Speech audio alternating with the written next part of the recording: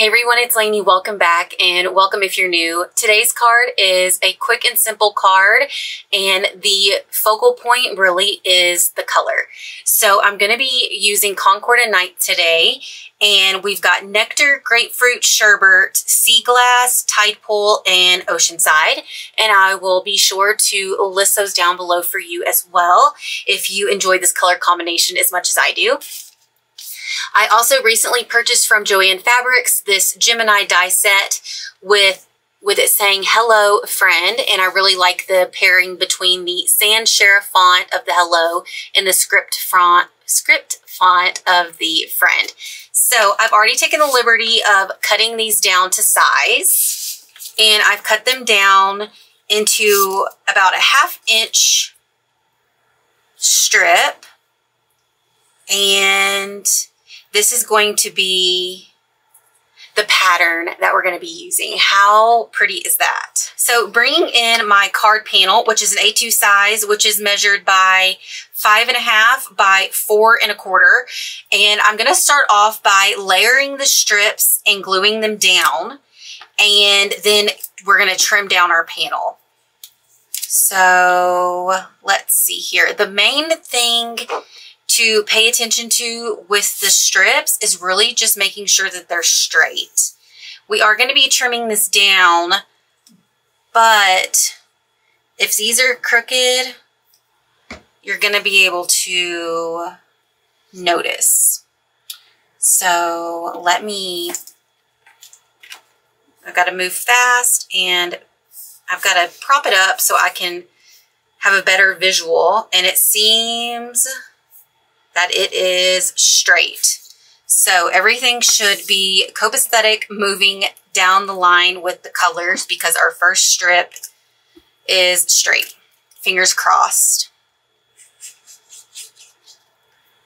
So I'm just going to add a little bit of liquid glue and make sure the strips are as close to each other as they can be without overlapping.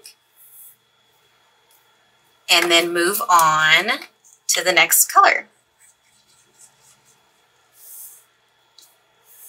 All right, so all the strips are glued down, and before we move on to the next step, I'm going to put the needle or pin in my glue. This is a new bottle, and it's so enjoyable squeezing out the glue with a new bottle. So much easier. My other one still has just, I don't know, I guess about 1/4 left in it, and it's just a pain in the rear. So what I'm going to do, let's think here. So it's measuring at 5.5. I want to cut this down to 5. So what I want to do is cut 1/4 off of each side of the panel. And you definitely can keep these strips for another project. So don't throw these strips away. These are a decent size. These other ones here, they're a little bit too small, but see. And I will be coming out with a video shortly of me kind of cleaning and organizing, and I'm going to share with you how I store my paper and how I store my scraps.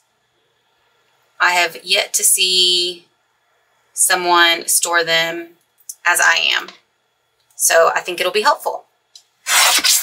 All right, so I've turned my panel, and now I'm cutting it down to 4.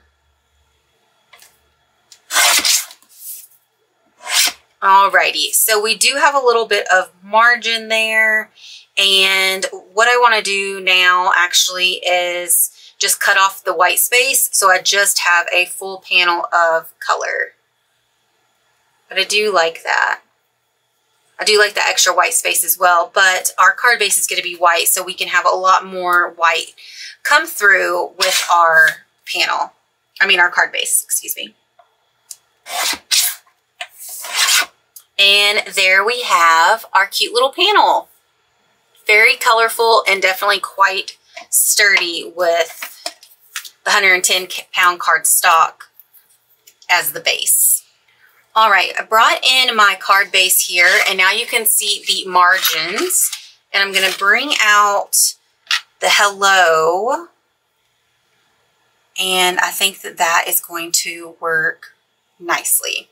So what I want to do, I'm going to move this aside, move my scraps aside as well. And what I want to do is go ahead and cut the hello out on white cardstock. And I want to cut it out a couple times because I want to layer it since these are so fine and kind of dainty and delicate. Okay, so I have a couple of panels here and I'm wondering if I can keep these together and cut it through like so.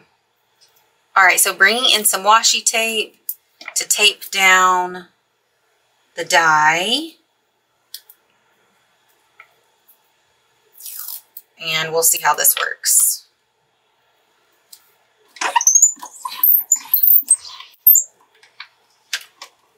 So it's a tight fit going through. And I'm going to run it through one more time. So I'm going to back it up just to ensure that that die is really getting pressed through both of those layers. Okay, and it seemed to have worked. Let's see.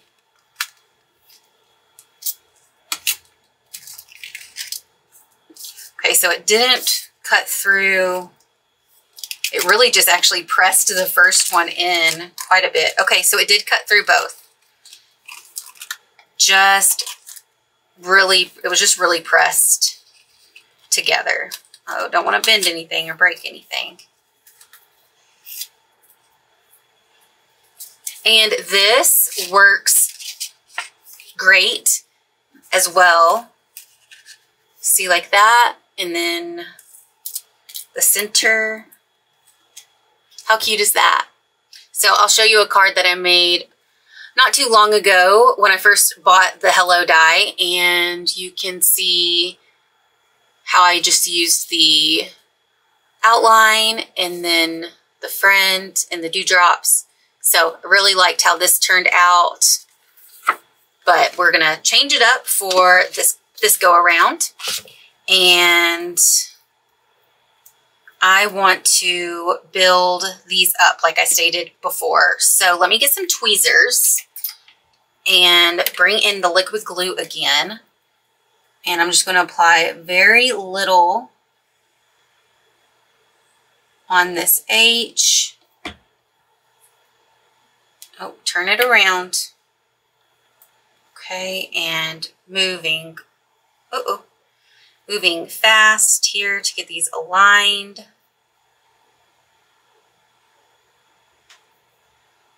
Okay, so now we have the H layer 2 times, and I'm just going to repeat the process. All right, the last letter here, and I zoomed in a bit so you can see a little better.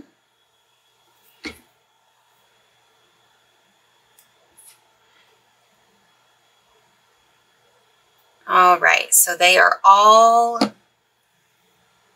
glued down, and now let's work with our panel. I'm going to use some foam tape here. It's already pretty sturdy, but I want to add some dimension. So let me think here. Just really aligning it at the base of the panel, and then bringing in my new non-stick scissors that have just, my gosh, saved all my other scissors. It's just like butter now. It's ridiculous that I was being so stubborn about not upgrading my scissors. So I'm applying this foam tape to the ends, and then I'll fill in the middle.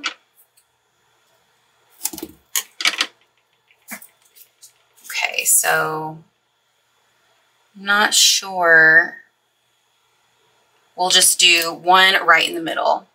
And I usually like to have my foam tape closer together because it can cause divots in the card, but this is so built up, I don't think that that is going to be an issue with this particular panel.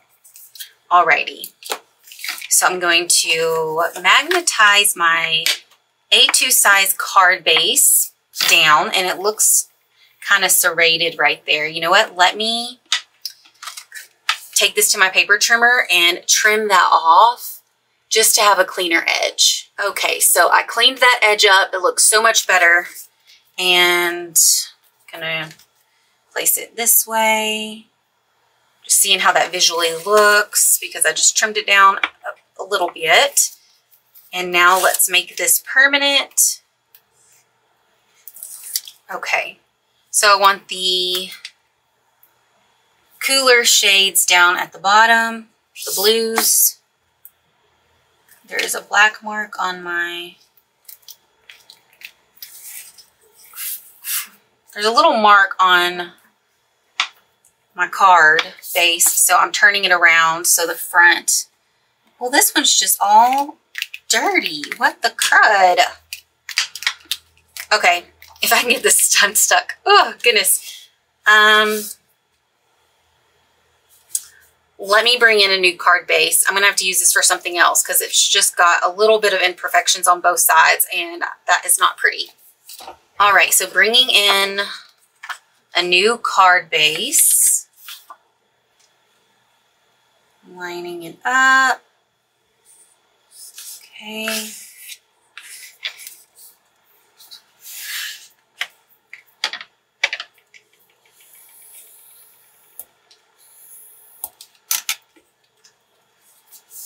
Okay, much better. So let's try this again.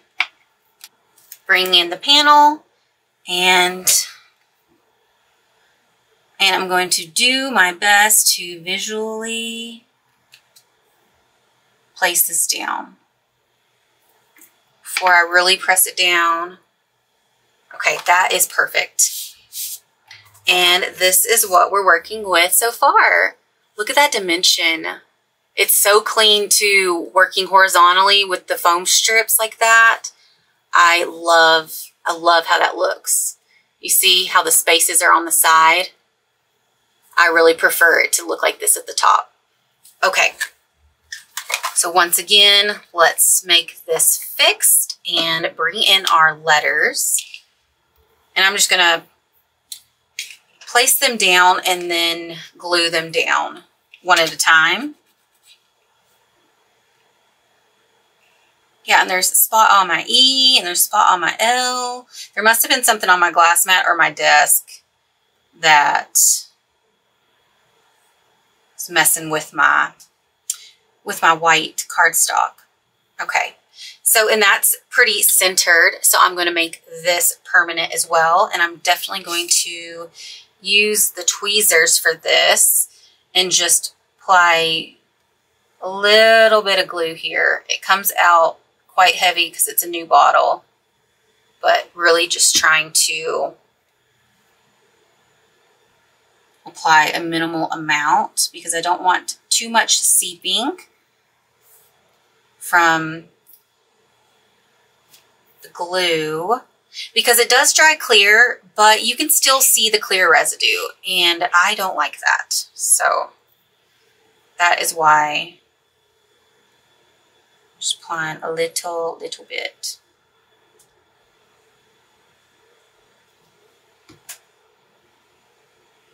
Actually, just going to take it off the tweezers. Alrighty. I think that looks so good. It's like fresh and clean. So much visual interest with the colored strips and the color palette, in my opinion. All right, now let's work on the friend, and then we'll finish it off with some embellishments to really help kind of break this up and add some texture, some physical texture. So this is the friend, and it's quite large. And because we're going to be positioning it towards the bottom of the hello, I definitely want to use one of the top 3 colors. I think that the sherbet is too close, so I think I'm going to go with the grapefruit just because of the Nectar doesn't provide too much contrast with the white, and the friend is going to be on top of the white. So I think this is a happy medium. So let me get some grapefruit. Okay, and I'm going to run this through twice as well with the grapefruit. And once again, need to layer these two pieces. And it seems that it's got just a little part of the F that needed to pop out. So just a minimal amount of glue, guys. Uh-oh, that was way more than I wanted. And I'm just going to kind of dot around the letters.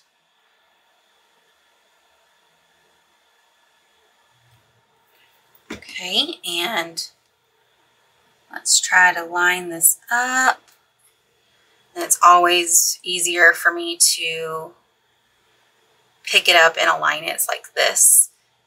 Just pressing those two layers together.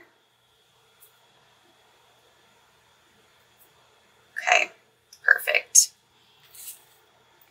And now for placement. I think just right there. There's a little black mark on that L. So I'm going to try to cover that up with this sentiment here.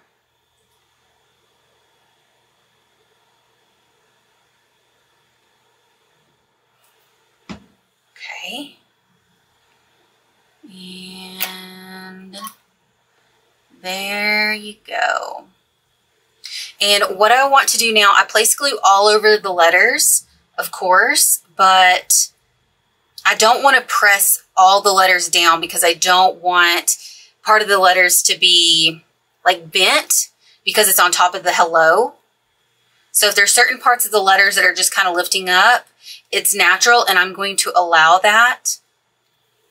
But really pressing down where the letter is overlapping the hello, or where the friend is overlapping the hello. Okay, and I need to remove a little excess here at the tail of the D. All right, so I have some dewdrops pulled, and I'm gonna use these because I think it's gonna look really good on top of the colors and also allow the cardstock to shine through the embellishments. And I'm just going to play with some sizes here. I really gravitate to the small and the mediums.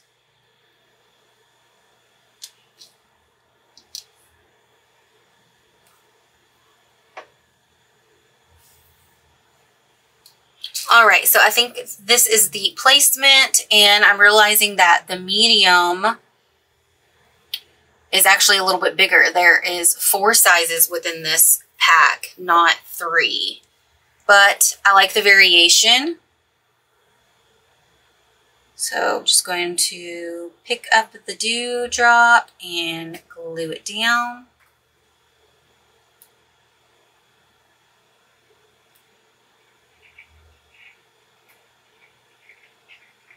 So we have variation of text, of size with the dewdrops, and color with the cardstock, and then also a little repetition with the cardstock as well because we used the grapefruit for the friend sentiment to just help tie it all together.